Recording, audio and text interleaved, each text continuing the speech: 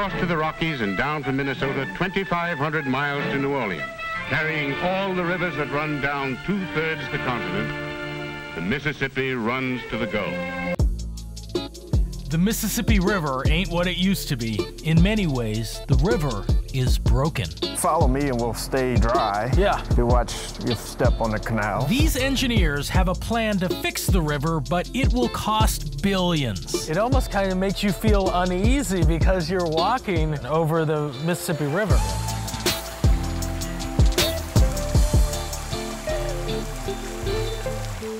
So what's wrong with the Mississippi?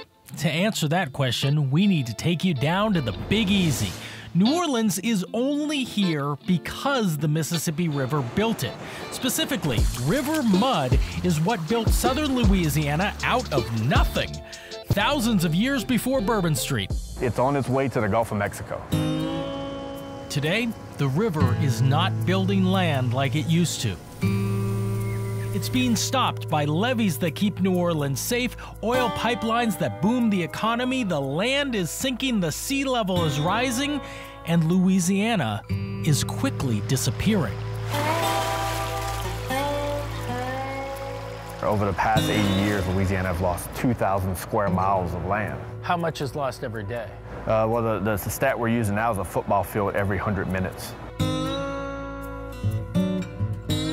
To find a solution, scientists built this exact replica of the lower Mississippi. Using airborne laser scans and satellite data, robots cut every single detail into the scale model at Louisiana State University. This is about 190 miles of the lower Mississippi River. Reduced to the size of 2 NBA regulation basketball courts. Engineer RUDY is working on a radical idea, cutting controlled holes into the banks of the Mississippi River here and here so mud can spill out and build new land. This gate will open, water and sediment will flow down that channel, natural deltas will be built, land building will happen out in this area here. On this map, the river is wet, the marsh is mushy, and the mud is represented by these black specks. Everything works the way it does in real life. Only we remain as giants. How tall are we right now? So given the vertical scale of this model, our heads would be approximately 2,400 feet above the surface. So we're as tall as a single-engine airplane would fly. Correct. And we're gonna take off, we're gonna turn left. What's our altitude right now? 1,500. So this is a little lower than our head would be on that map. Yep. But this is for real. This is the real thing. Yeah. David Muth is with the National Wildlife Federation. That's the lower Ninth Ward below us right now. All of this flooded in Katrina. Flying just minutes outside of New Orleans, we saw the ground washing away. If you look at these marshes from the air, you see they're pockmarked. There's water. What's that from? From subsidence and deterioration. There's no new sediment coming in. So that's the last stage before they break up and disappear. This is where the marsh desperately needs mud. Remember that plan to cut holes in the banks of the Mississippi? Right back over our shoulder there. Oh, this is it right here. This is where those holes will go, allowing river mud to spill out and, in theory, build new land. It is all going to happen right here. Not everyone thinks that is a good idea.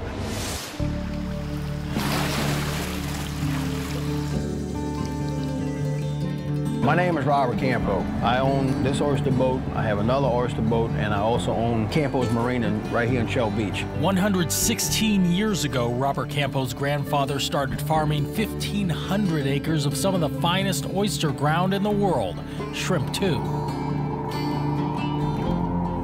The balance of saltwater and freshwater makes it all possible, but that is changing. This place is golden, man. It's golden, and it's turning into complete crap overnight.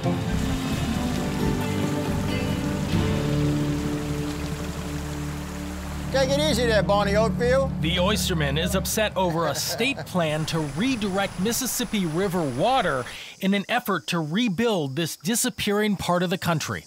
The marsh has been eroded away by sea level rise, naturally sinking ground, and these long, straight canals down there. Those are those straight lines that were dredged for oil and gas exploration. Those canals are just highways for the salt water. Messing with the delicate balance of fresh and salt water here.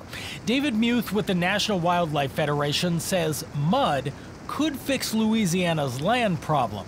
And there's plenty of mud in the Mississippi River. So right back there is the proposed cut into the Mississippi River to let that silt and all sorts of organic material pour out and build a new delta.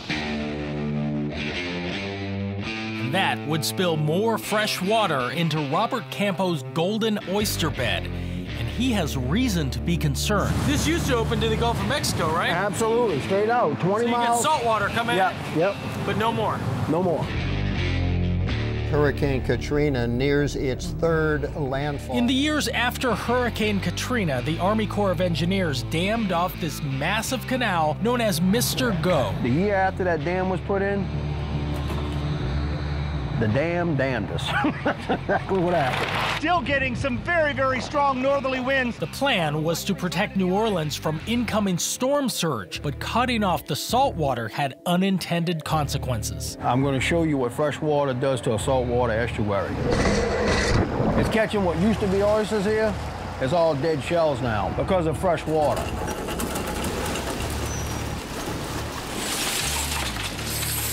You're looking at dead oysters. And at one time was just, man, this was the place to be. It was incredible. Not one live oyster in this whole dredge. But that's a huge industry right there. It is a big industry, it's a very important industry, and nobody wants to see it go away.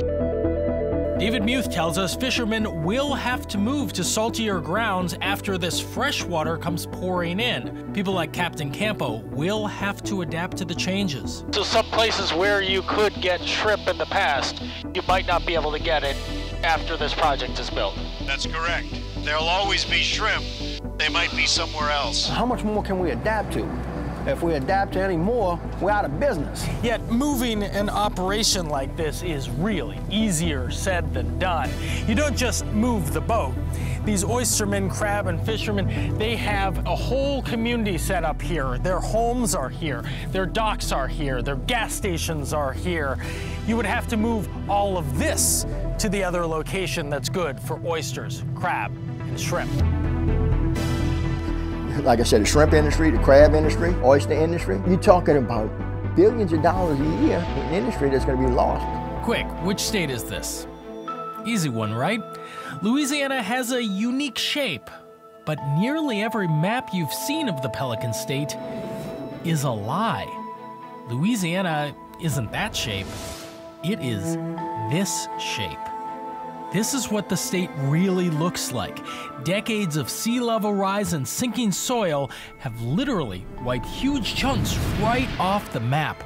Over the past 80 years, Louisiana has lost 2,000 square miles of land. How much is lost every day? Well, the stat we're using now is a football field every 100 minutes. It's interesting, if you look at a map of Louisiana, it's completely different shape. Absolutely, the maps have not been updated. Saving Louisiana will cost billions, and in a cruel irony, this deadly oil disaster, the one that became a blockbuster film, could help fix this disappearing state.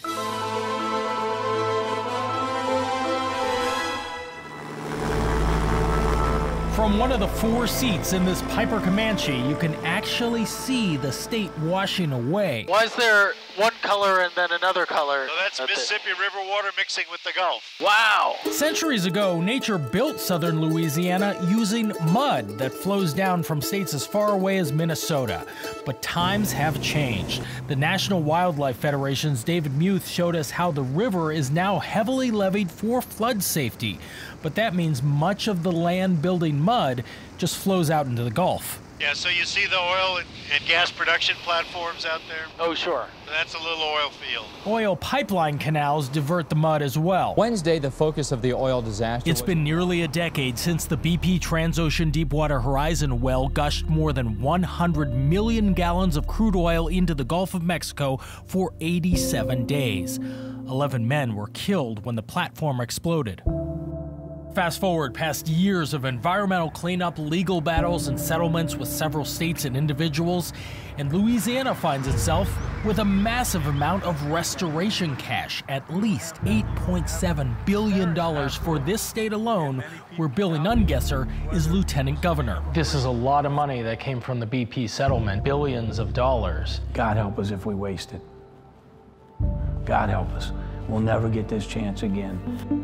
One plan is coming together here at Louisiana State University, where these engineers want to build what amounts to a pair of $2 billion holes in the banks of the Mississippi here and here to let mud flow out and build new land. And to test their theory, they have built this working water-flowing scale model of the river. Water and sediment will flow down that channel. Natural deltas will be built. Land building will happen out in this area here. It is all going to happen right here. So basically, you can turn it on when there's a lot of mud in the river, right? But then turn it off when it's just going to pour water into this area. That's correct. Back on soggy ground, the plan isn't going over very well with the fishermen we talked to. Cutting holes in the river and dumping fresh water into this saltwater estuary or brackish water estuary is not going to build land. Oysterman Robert Campo knows the land is washing away. Nobody questions that fact. The issue is how to spend the money to restore one of the best fishing spots on Earth. The way he sees it, river water will make this place not salty enough for these brown shrimp to survive. Captain Campo would rather see the state essentially vacuum the riverbed and dump out land where it's needed, something known as a dredge, and they've done it before to rebuild these barrier islands. But it's not a self-sustaining process like diverting the river to build new deltas. My belief is that diversion won't build enough land. And let's say I'm wrong, and it builds a couple feet of land in the next 5 years. And then we have a hurricane and it washes it out to sea. This is a map of places you may never hear of again. Places like English Bay, Louisiana, Point Fortuna, Louisiana, Grace Point, Louisiana, Locust Pond, and Raccoon Island, a total of 35 locations that have been, quite literally, wiped off the map. And they're gone now because it's just one big body of water.